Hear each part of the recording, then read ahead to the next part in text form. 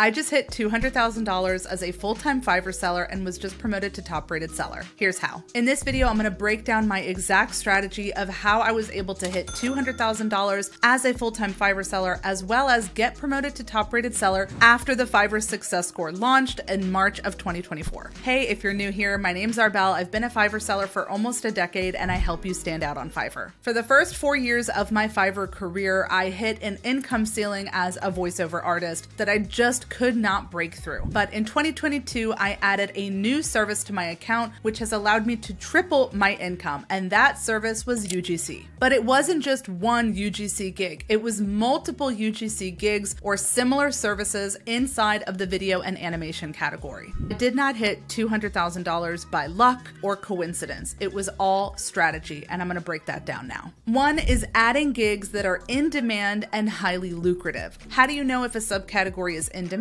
They have a lot of reviews.